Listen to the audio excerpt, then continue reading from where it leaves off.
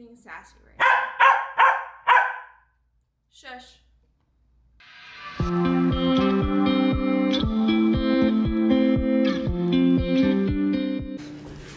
You guys already know it's coffee time. Woo woo.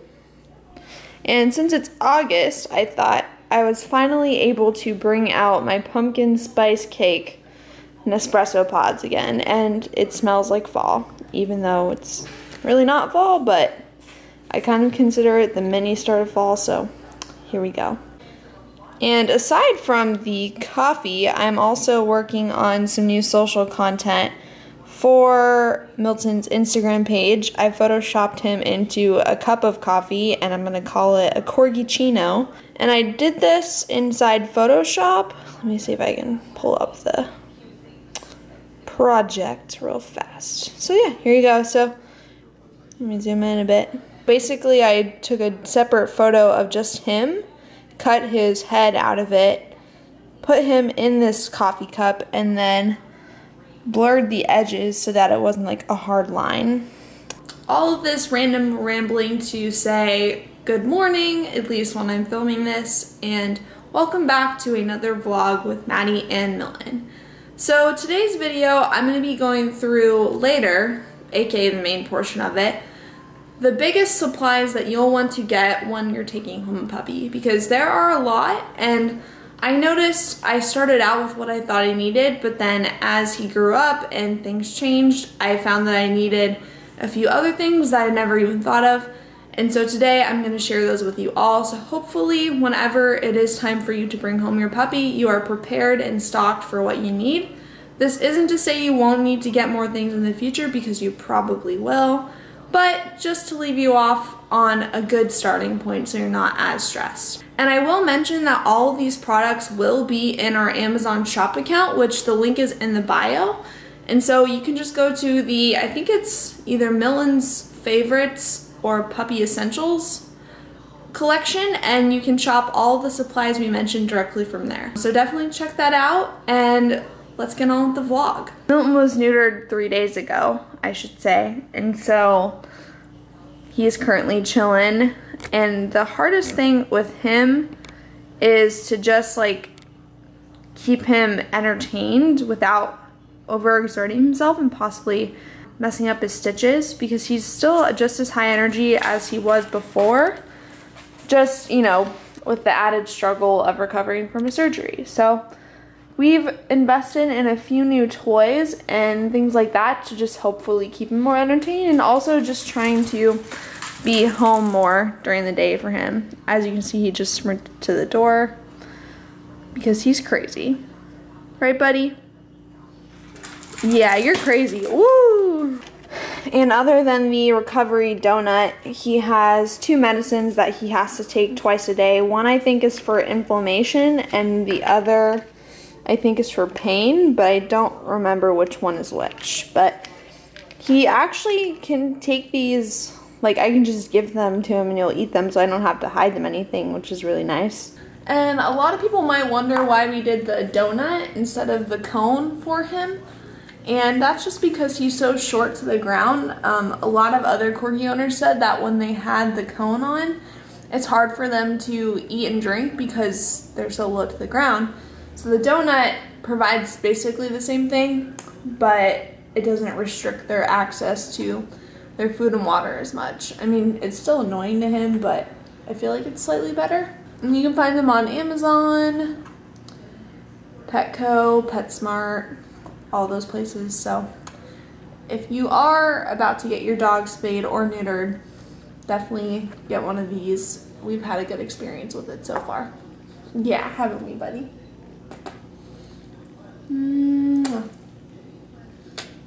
Next up on the weekend routine is making some pancakes for breakfast. I love this little Dash pancake maker I got. They also have a waffle maker, and I think it was only maybe 10 or 15 bucks at Target. It was not expensive at all. And then I am using the Kodiak Cakes protein pancake mix, the buttermilk flavor. I also got their anniversary birthday cake flavor, which was pretty good. Although I will admit, I think I like the original better, but this one I also found at Target.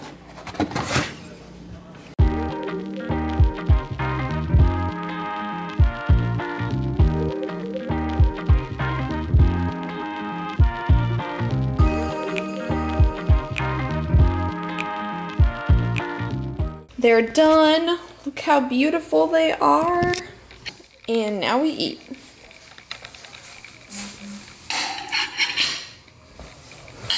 So I'm gonna eat my pancakes and of course drink my coffee. We will check back in later for the actual part of this video, which is going through the puppy supplies. So see you in 3, 2, 1. Hello everyone, so it is officially later and time to go through the puppy essentials haul and everything that I got when we brought Milton home.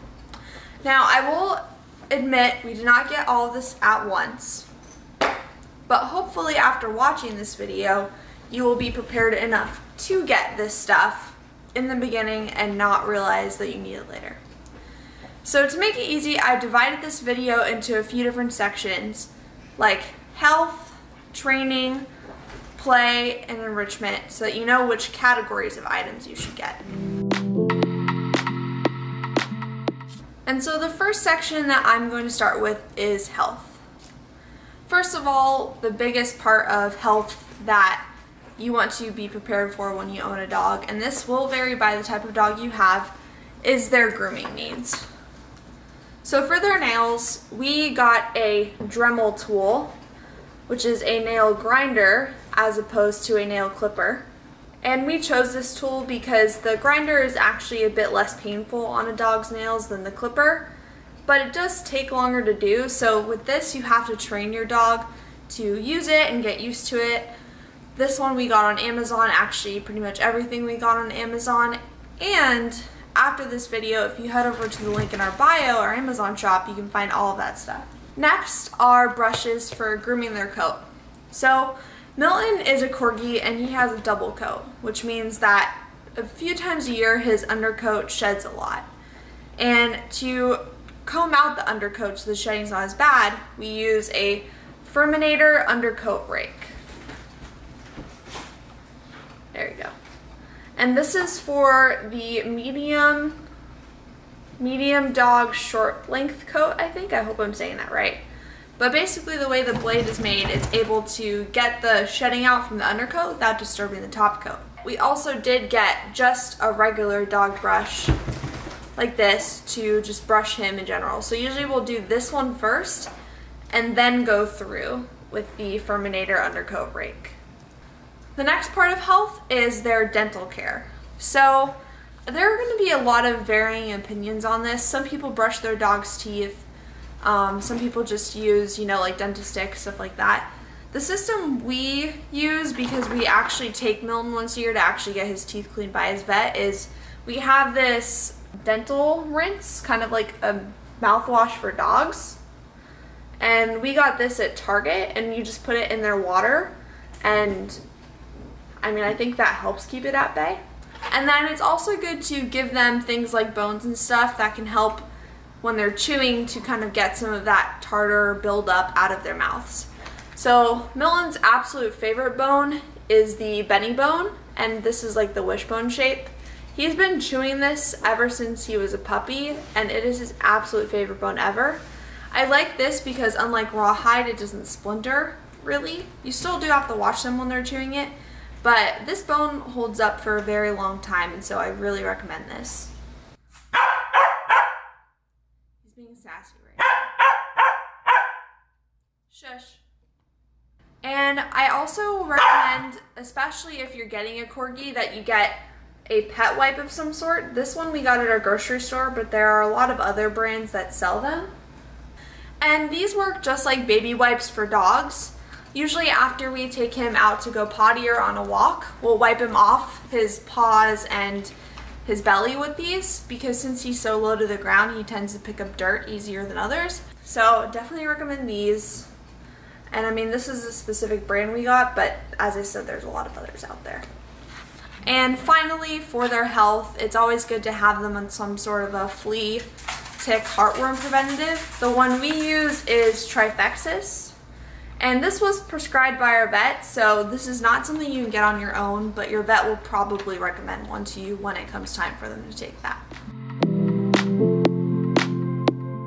And now we're moving on to the training portion of puppy essentials. So a lot of this we learned by working with a dog trainer, which is the first thing I honestly highly recommend doing, or just watching videos or downloading an app by a dog trainer. And the trainer we use actually has an app of his own now. It's called Snoot, and I have the link to that in our bio, so you can check that out and download it for free. But the first thing that's helpful to have when you're doing any sort of training is a treat pouch. So you can clip this to your belt. A lot of times they'll come with like a little belt that actually goes through here and clips around your waist. And you can put their treats in here, put like poop bags on this side. And you can also clip like clickers and stuff to it. So this allows you, when you're training them, to just have something on your holster that you can easily reach in and give without having to carry anything extra. So this is super awesome when you're training, especially if you're doing something like leash walking. Another tip that we learned from our trainer specifically is to have different types of treats depending on what we're training. So we have these treats for when we're doing leash walking with Milton. They're small little salmon nibs, so they're easy to chew while he's walking, and they're super smelly to get his attention.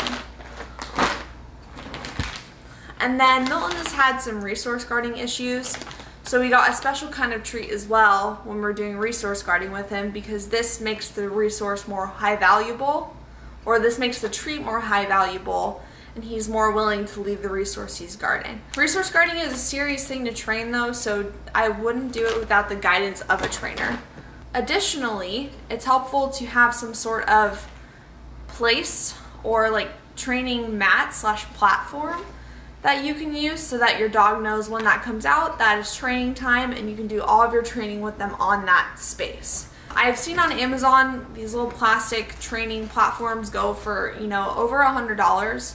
But one thing our trainer recommended to us that's worked great as a way cheaper alternative is to just get like a bath mat with some like texture on it, like this one, and just do the training like that. So this is his training mat. It was like 10 bucks at Target. So cheap alternative that does the same thing. Additionally, when you're training certain tricks that need to be marked by completing a certain action, which is a lot of tricks like down and speak and things like that, you can get clickers. And I mean, they're just literally clickers, so when you press the button, it makes a sound. So what you do the minute your dog does the trick correctly is you click and then give them a treat and repeat that. We didn't use this for every trick we did, but we did use them for a few, and they'll usually come in sets like this because they have different clicks assigned to them. The next section I'm going to go over is the walking / going outside section. Most obviously, you want to get your dog a leash. And let me untangle mine so I can show you. So we got a biothane leash. Biothane feels like a synthetic leather almost. And I like this better than leather because it's actually pretty weather resistant and sturdy. So if it does rain, you don't have to worry about it getting messed up. Do not get retractable leashes. I repeat, do not get retractable leashes because they offer no control over your dog. So when you want to train them to walk by your side, you literally can't. So whatever you get, just don't get a retractable leash, please. And that is an advice from my trainer. It's also good to get a little poop bag holster like this one, and a lot of times the poop bag sets you'll buy at the store will include the holster with them and the bags that go inside. Obviously, so when you're taking your dog for a walk, you can pick up their poop. And you just always want to be stocked with poop bags. So we got the earth rated ones, but there are a lot of other brands that are cheaper than this. These are just the ones we have at the moment, so never run out of those. That's not a good thing. Just always be stocked on these like toilet paper. And the next two things I'm going to share are both for giving them food and water on the go. So this one is our collapsible food and water container. It's by Petite. Oh, yeah, I'm holding that right. It's by Petite. And I really like this. I did not get this actually from the brand. I got this in this box that I subscribe to. But when you open it, has the two sides like this, and they pop up just like, you know, regular bowls. And then when you're done, you just collapse them back. And they also snap out so you can wash them. And if you're just taking your dog on a walk and you're living in a hot place like Florida, which is where we live, it's good to have a on-the-go water container. So this one is super lightweight. It snaps onto his leash with this little clasp. And when you unzip it, it's a little bowl like this, and then you just fold it back inside. This brand is Corgi. And as you're training your dog to walk by your side, there are a few management style body tools you can use to prevent them from pulling on the leash. I have one here as an example, and this is one of like the more extreme ones if your dog is really bad at pulling. It's a gentle leader. It kind of looks like a horse harness, but for dogs. So it like, this part goes over their nose, and then this part clips behind their head, so it literally looks like your dog is wearing a horse harness. And they can still open their mouth with it, they can still, you know, breathe with it, so it's not a bite muzzle by any means, but it does help a lot with the pulling in addition to just training them to walk by their side. The next section I want to talk about is enrichment toys. There are a few ways you can give your dog mental stimulation during the day if you can't take them to a dog park or actively play with them. And these are just a few of the ways you do that. So this one is more of a health way, but it can also be an enrichment way, and it's called a slow feeder bowl. So you just put your dog's food in this, and they come in all sorts of shapes and styles, but this just encourages them to eat slower and also makes them work a bit more for their food too. So I consider that kind of an enrichment thing. The other thing that we love, that we used a lot when he was a puppy, not so much anymore, is a wobble Kong. So it's made by the brand Kong, and you basically can unscrew this and put the food inside here and give them their food. So like we would used to give Milton his breakfast in this, and they have to use their noses and their paws to knock treats out of it. So it's partially also kind of a slow feeder, but this one is even more so an enrichment activity because it forces them to use their noses and their paws to get their food out. We also have two enrichment puzzles for Milton, which are great actual sources of enrichment. So the very first one we got him was this one, which you've probably seen before. It's quite common. And basically you can take the pieces out and put treats inside. These also lift up to put treats inside, and when this is out, they slide back so you can put more treats inside there. And this is just another way to work your dog's mind and help them eat slower.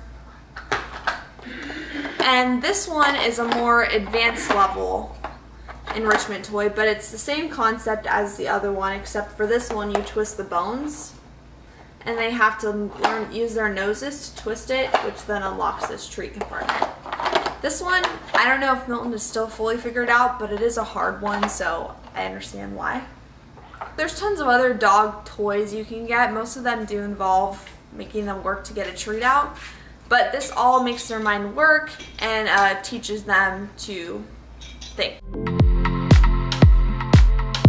The final two pieces of this are too big to show you here, so I'm actually going to grab the camera and show you. So two pieces of puppy essential equipment that I highly, highly recommend getting is a crate, which is this, and the one we got, as most, come with a divider. So when they're little, you can make it smaller as they're learning their potty training and everything, and the bigger they get, the more you move the divider back until you no longer need it. So Milton's had this ever since he was a puppy, but he's just grown into it, and now he no longer needs the divider inside. And then this thing, which is folded up right now, is a playpen.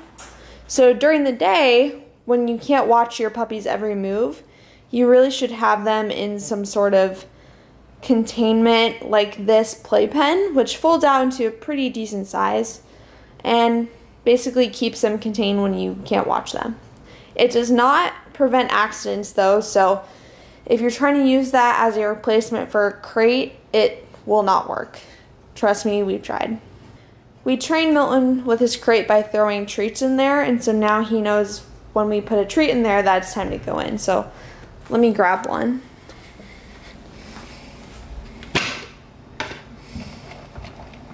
Sometimes he's sassy, but I throw it in and then I wait. He will usually go inside. Sometimes it's hard to go in with his donut. Good boy, good boy. You can go in. Good boy. And then you close the crate door. And you start by only putting them in for short durations of time when you're at the apartment, and then you increase the duration, and you also will do it when you're like in front of the crate and when you're not in front of the crate, so that they get the general idea that the crate doesn't mean that you're leaving. And we also taught him to only leave the crate when we say that it's okay to. And that's it for our Puppy Essentials haul. Thank you all so much for watching. I hope you learned something new and made your list of things to get for your new pup. Congratulations on becoming a puppy owner more than anything. It's a unique journey that I am so glad I was able to go on with Milton, and I'm still going on because he's only 9 months old. He's not fully grown yet. And we have learned a lot on this journey, and I'm sure you will too, but hopefully this video gets you started on the right foot to becoming the best dog owner. Remember to like, subscribe, and share this video with someone so that we can continue to grow our Corgi family community. Thanks so much for watching, and I'll see you next time. Bye!